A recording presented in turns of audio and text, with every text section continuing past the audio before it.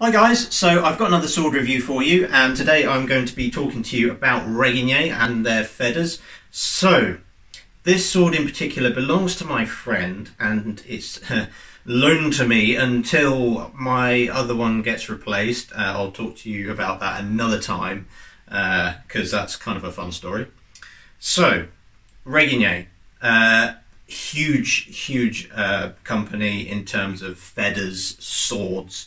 Extremely popular, you know, one of the main brands that you look to for shopping for a new feather. You usually would look to Regenyei. It's a very big company, very successful, because they make good swords and they're, you know, well made and they last long. So that's why you go for Regenyei, because you're going to get a good product. So I'm going to weigh this first before I babble on. Now, consider this is a custom design, so it's going to weigh a little different from the actual feathers, the standard feather.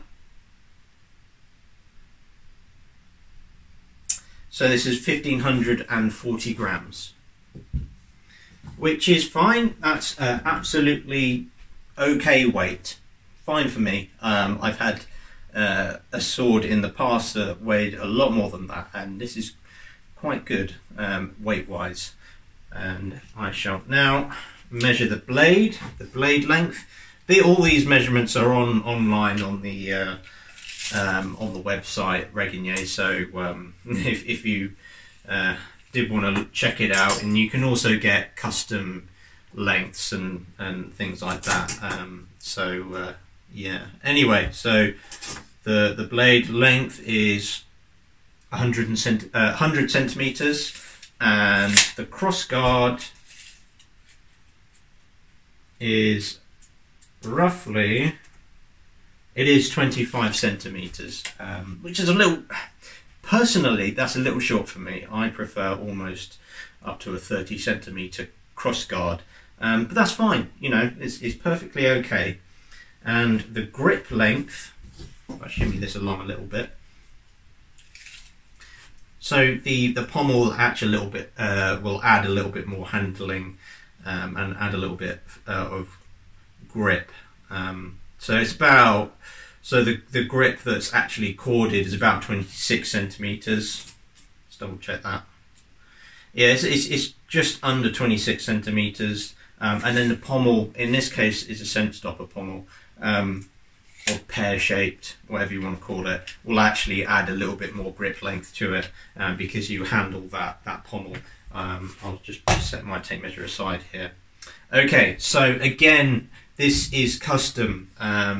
What has been customized? So it is a wide shield, so wider than the standard, and we've got a ringed cross guard here, which is interesting. You know, I don't really recall many long swords having rings, especially in the 15th century, but they existed for sure. I will probably look at my photos and bring up some images of long swords with, you know, ringed cross guards. Off the top of my head, I can't really remember any, but I'm sure there are, and I'm sure I've gone into some museum and gone, hey, a photo, blah blah blah. So yeah. Anyway, those are pretty much the two things. Apart from that, it's a standard feather. So we've got, you know, like a cord black grip, and we've got pretty much a standard pommel here, the pear-shaped or scent stopper type. The peening is fine at the end here. It is actually really quite clean, very well done. Actually, in fact, it's quite smooth as well, so it's not going to nick on anything.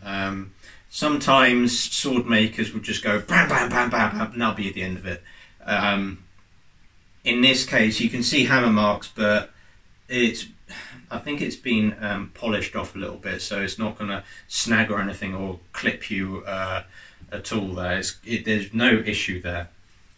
Now, I wanted to talk to you a little bit about the cording on these. So They're really good. So obviously they've got a good grip, quite abrasive. You're not going to slip or slide anywhere. But also they last quite a long time. Now when you do fight with long swords, you're almost guaranteed to get hit everywhere, you know, at some point. And at some point you're going to be struck in the point in between your hands there. And it's going to go straight, you know, metal onto cord. Usually that snaps and frays. But in this case, yeah, it's dented and it's received a few hits here and there. And I've had to glue down some fraying areas. But I do HEMA 2 to 3 times a week.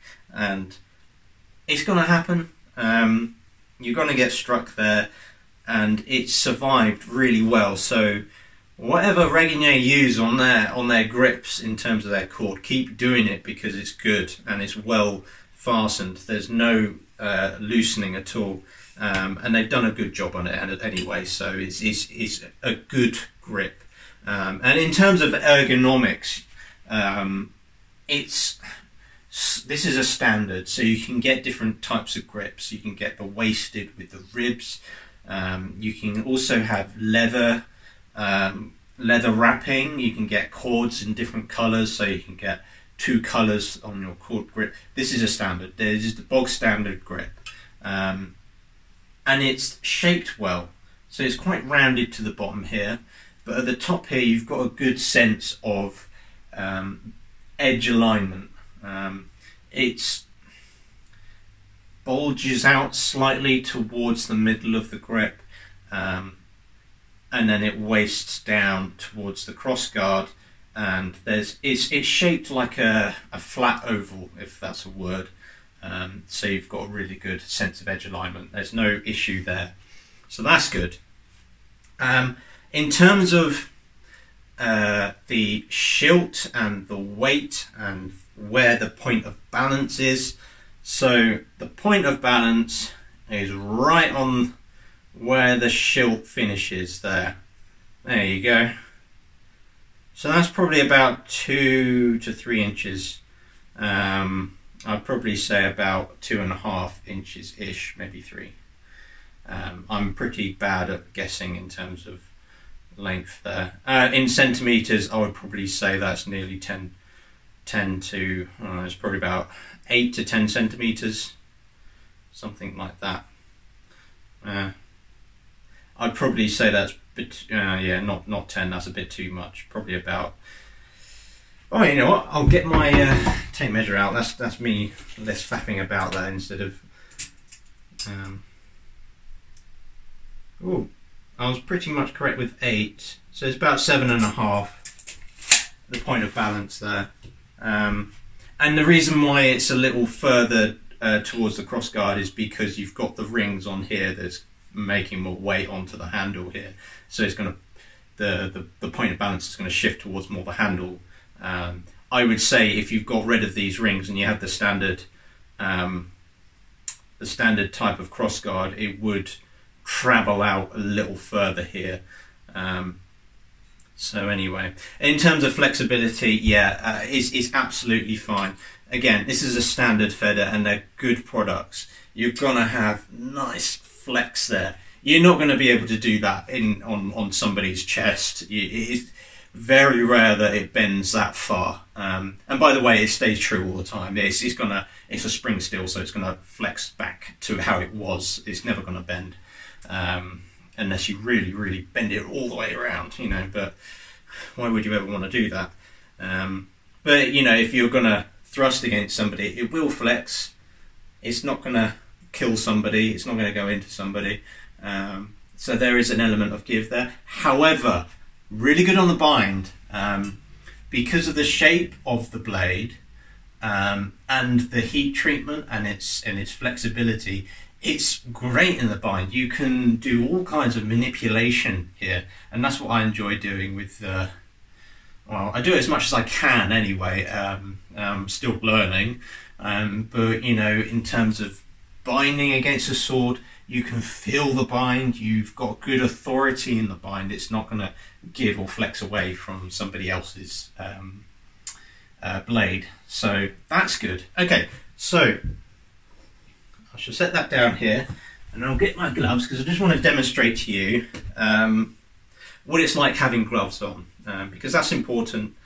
There's no point in buying a sword that is really crap with gloves on, because it's going to change the dynamics of handling. So I've got my sparring gloves on here. Here we go. And it feels fine. It feels absolutely fine. I've got my hand here, almost based hand on the pommel here, and it gives me a good sense of where the bottom of the sword is there. And I've still got good edge alignment. Now, the rings on this cross guard, it becomes quite hard to put my thumb onto the shield unless I really want to jam it in there. And I don't want to do that while sparring. I just want to place it onto the shields. And why would I want to place it onto the shield? It's because of, you know, if you want to do a thwart cut, say the Schwertschau back edge cuts, you're going to have your thumb on the shield all the time, going across to that, which you have to really jam your thumb in there. And to be honest, I don't like that. So if it was up to me and this sword belonged to me, I would, hang on, I'll just set these down. Okay, if it was up to me, I would end up sawing off one of these rings.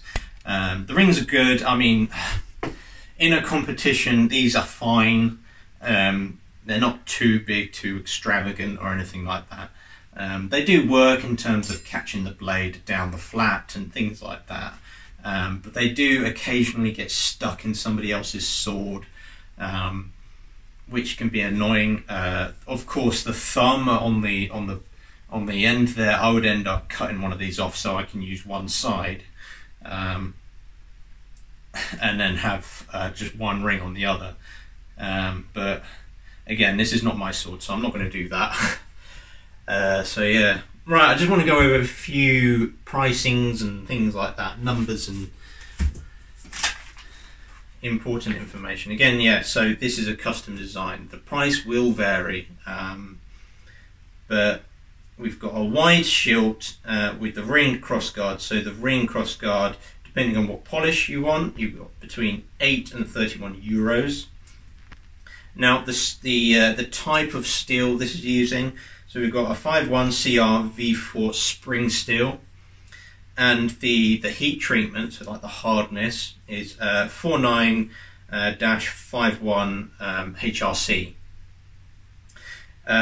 We've got a production time between 12 to 14 weeks, and I'm sure Regenyei will notify you when this is ready to be shipped. Shipment varies depending where you live in the world. It can be from 40 euros. You'll get a 1-year warranty, and that's fine. You know, these swords will last you a really long time. You've got to look after them though. These aren't things you can just shove away and leave it and then use it, and you have to look after your swords. I'll go over that in a minute.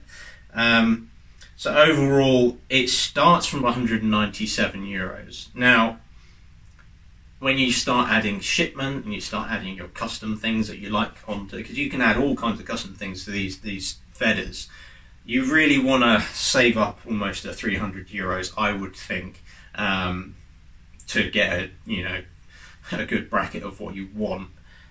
So again, yeah, the price varies. Okay, now looking after your sword, which is really important. You need to store it well. A snowboarding bag is fine. If you've got an actual sword bag, that's great. You need to store it in a nice dry environment, somewhere that's not going to have moisture, so in your house, maybe not the garage. And you need to look after the metal, because it will rust. All metal rusts. And you're going to get scrapes and thumbprints and dings and all kinds of things on this sword. You know, occasionally you might need to file down the crossguard because there may be burrs. But when this was given to me, obviously my friend had put this away for a while, so there was rust on here, so I had to give it a really good clean. And it's looking very happy now. This sword is nice and jolly and bright, which is what you want. But make sure you polish your metal and look after the handle. Mind if there's fraying, glue it down, or you might end up having to replace this if you know the cording, if it does snap and start to fray and go away.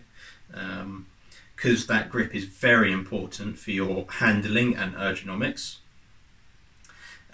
So yeah, just look after it. It's quite easy. Every once in a while, give it a good polish down. Keep it dry. Don't put it in any wet environments or anything like that. So yeah. Anyway, Regenyei, good sword. I've used this loads, this sword, and to be honest, I've had no issues at all apart from that ring for the doing the thumb grip. But I'll leave it there. I really recommend looking at Regenyei. They're a great company and they produce very good quality swords. So yes, I shall leave it there, and I shall see you on the next one.